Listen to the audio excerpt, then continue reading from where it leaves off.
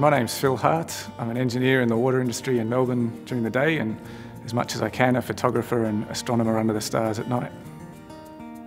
One of the things I've always loved about taking photos at night, and particularly taking photos of the sky at night, is what you capture in the image doesn't look anything like what your eye can see. So for me, even after doing this for 20 years, it's always a surprise for me what I see on the back of the camera. You never know exactly what it's going to look like. I talk about astrophotography being quite complicated: telescopes, equatorial tracking mounts, very long focal lengths, very sophisticated, quite complex and quite expensive equipment. What I do a lot of now I call night sky photography, where it's just taking a tripod and the camera out and shooting very much location-based sort of shots. The first thing you need for night sky photography is a sturdy tripod. I use a solid ball head.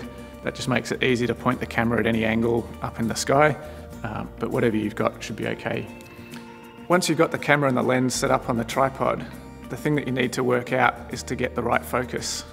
There are several ways that you can find the right focus point at night. One of the easiest is to just use the camera on autofocus and focus on something in the distance during the daytime, and then switch back to manual focus and just use that same focal point at night.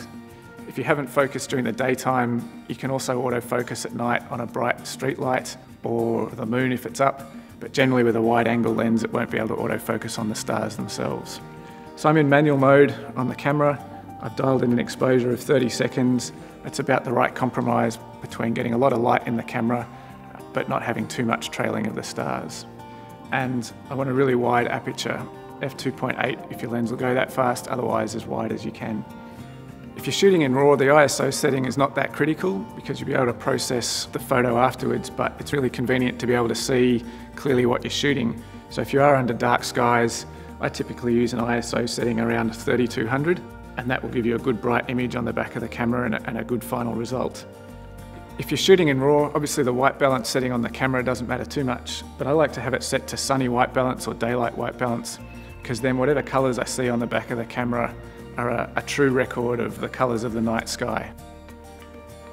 To get a star trail effect where the stars move through the sky, we can do that by taking a single long exposure in bulb mode on the camera.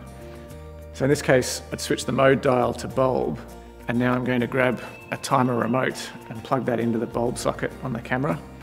A good starting point for a star trail exposure is about 15 minutes, aperture of f4 and an ISO around 200.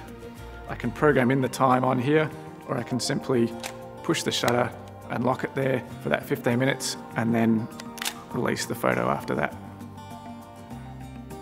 There's another style of night sky photography that we can tackle with a digital SLR, which is capturing time-lapse videos.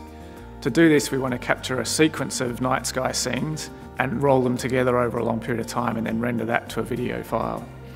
So to do this, I'm going to go back to the exposure settings for a night sky scene. So 30 seconds around an aperture of 2.8, and I'm going to push the ISO back up to 3200. The key difference here between taking a single night sky scene image is that we want this sequence to roll while we lock the shutter down. So we need the drive mode to be on continuous shooting, and now for as long as this cable is locked down, it's going to keep rolling one photo after another. Digital SLRs are amazing today in how well they work in low light, and they can record great scenes of the sky at night. So I hope you get out there and have fun shooting under the stars.